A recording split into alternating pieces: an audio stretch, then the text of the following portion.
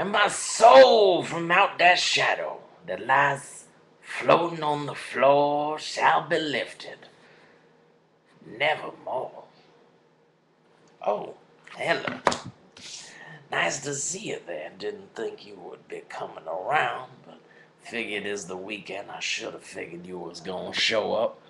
Well, ladies and gentlemen, Mojo Johnson, Yeah, that's right. No, I was just thinking about that time I spent a month out there. I spent a month with a tailor out in Jordan. Yeah, learned a lot about suits. You're damn right I did. It was a good time. I liked it.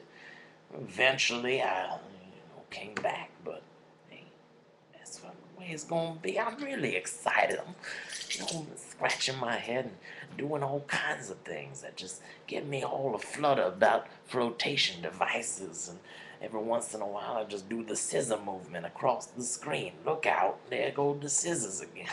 I don't know what's going on with me today, but I figured you'd all like a little mojo in your weekend. That I was sure of. So here I is. I apologize. I was reading from one of my favorite authors, Mr. Edgar Allan Poe. Fine American. That was the end of The Raven when you stumbled in upon me, so to speak. I'm sorry. I thought someone was glaring at me from the outside. Maybe someone upon my chamber door, so to speak. Boom. Scissors again. Look out. But Mojo Johnson, when he spent that time in Jordan with a tailor, I learned a lot about 3-button suits and 2-button and 3 pieces and vests. It was nice. I learned a lot of things over the years, just doing nothing. Just hey, I was like an apprentice for like 90 different things. A shoemaker, carpentry, gardening. Yeah, I gardened. I mean, that's the stereotypical auto mechanic. A lot of things. I'm good with my hands, ladies.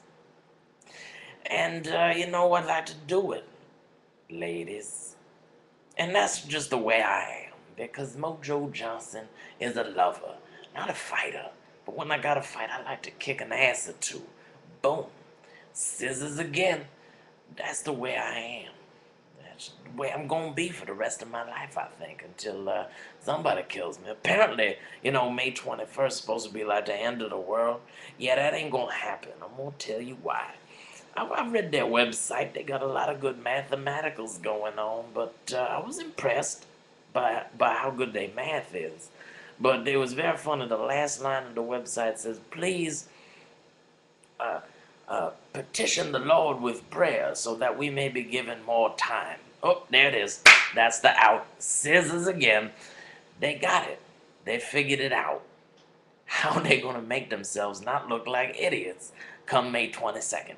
Oh, because you petitioned the Lord with prayer and he gave us more time. Come on now. It's in the book of Matthew where it says, "No man shall ever know the ending of the world. Only my Father." That's what Jesus said.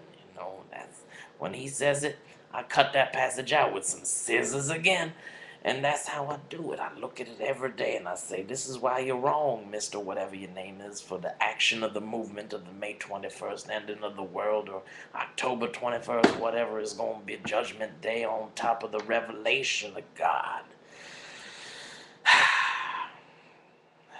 But I'm about to have myself some dinner. Thought I'd, give you a little mojo for the weekend, because nobody can start their weekend right without a good amount of mojo in their system. So I bid you all a fine evening and blow a kiss to you, ladies.